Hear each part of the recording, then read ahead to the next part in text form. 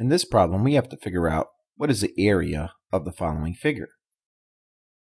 We can see that the dimension given in this figure right here is a length of 4, and the distance from this point to this point is x, and the distance from this point to this point is 8.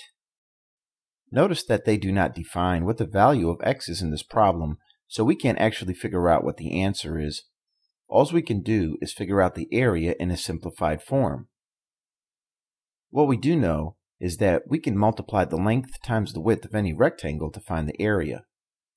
So we can visualize this entire figure as one whole rectangle. So we can say that the length is 4, and we have to multiply that by the width. So we are going to look at the width as the distance from the beginning all the way to the end.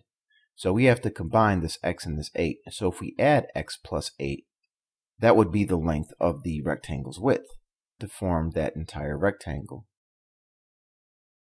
So if one dimension is 4 and the other dimension is x plus 8, we can multiply those two dimensions together to get the area.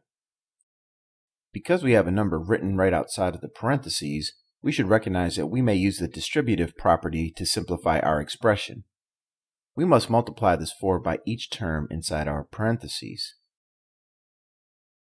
4 times x can be written as 4x, and 4 times 8 may be written as 32.